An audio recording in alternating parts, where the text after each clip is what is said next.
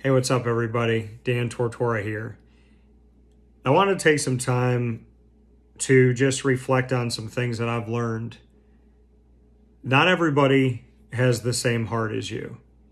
That's something that you see. It's true. Not everybody has the same morals and values as you. Not everybody regards certain things the same as you do.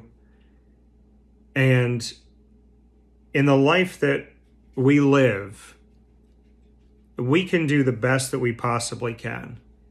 And it still may not please certain people. And the actuality of that is those people you are never going to please. You are never going to make happy enough. Those people that would go out to dinner and complain about anything, right?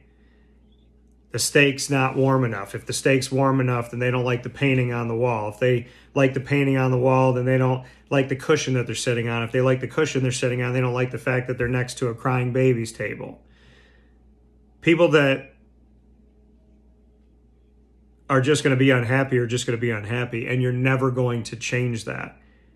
You know, I talk to people and that I love dearly about the whole thought of you could bring a horse to water, but you can't make them drink. That reality that you can try your hardest to get the best out of someone, to get someone to care, but you can't make somebody care. And there was a movie that I watched, Little Italy, and there was a grandmother in it, and they were making sauce. And they had the tomatoes, and her granddaughter was squeezing these tomatoes like really, really hard. Really, really hard. And she said to her, you have to treat a tomato like you treat the heart of the person that, like you want to be with. If you have to squeeze your tightest just to get a little bit of love out of their heart, then they're not meant for you. Because a person should give their heart freely. You shouldn't have to force love out of it. And that hit home with me. Silence being an answer, that hit home with me too. Because we live in a world where people ghost. People train for a job and then they never show up for the first day. People talk to someone and tell them that they're attractive and they're awesome and they're funny and they're great and they had a great time, and then they never speak to them again. Friends that have been friends for years, all of a sudden one day, are total strangers. You can't make somebody care. You can't make somebody love you. And it is very hard to find peace in this world when you are trying to get people to treat you the way that you treat them, or to think of you the way that you think of them. When you put so much work in, you're trying to get that work out. You're trying to squeeze the love out of their heart. And you can't. I think we spend most of our time on this planet worrying what other people think about us, how other people feel about us, and if we matter to them. Instead of realizing the fact that we come from a God who has never said once that we don't matter, has made us in his image and likeness, and has never once said, I don't want you anymore. I don't care about you. God never ghosts you. God never runs from you. God never lies to you. God never makes you wonder, what is this and what is that? God is always present. So in a time where you're really struggling, I would tell you to trust God. Surround yourself with loving, caring people who will tell you the truth. And spend time getting to know who you are and why you are. So oftentimes we take our energy and we just give it to somebody else. If we've been through a ton of pain, we just give that pain to somebody else. We don't always pay good forward. Sometimes we pay bad backward.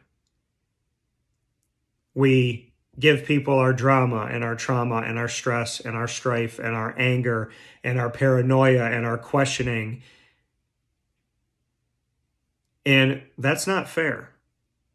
I've watched a bunch of things these last few days about people saying that nice men and nice women finish last because by the time a nice woman or a nice man meets somebody, that person's been through so much trauma that they're expecting that nice person isn't real, and they're expecting them to fail, and they're not believing that it's true. And they look for the smallest, tiniest red flag of that good person. And so if that good person does anything to make them think about anything, they go, see, and they throw that person in the trash. They said that's why nice people finish last. Because when a good person meets somebody, they don't believe that you're real. And or they don't believe that they deserve you. And I'm here to tell you, don't stop being a good person. Don't stop giving all you can. And if somebody doesn't believe you're real, it doesn't mean you're not. If somebody doesn't see your value, it doesn't mean that you have no value. If somebody doesn't respect you and appreciate you, it doesn't mean that you shouldn't be respected or appreciated. We need to take the power of our own happiness out of the hands of other people, and we need to have it come from within. We need to have it come from the heart that God put in us.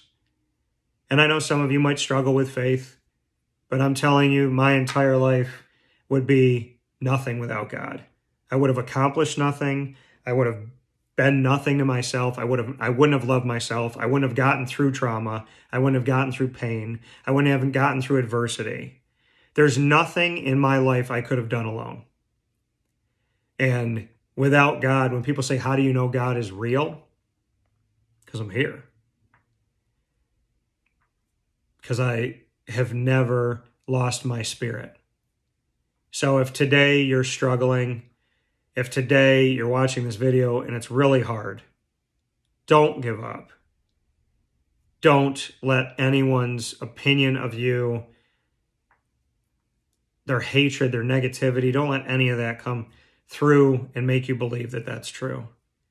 We all matter. We all have value. We're all important to God. We came from the same maker, and we have the capacity to love. Don't ever shut that off. It's better to wait for someone who loves you than to try and force someone to love you who doesn't. Stay safe. God bless. No stress. Do your best.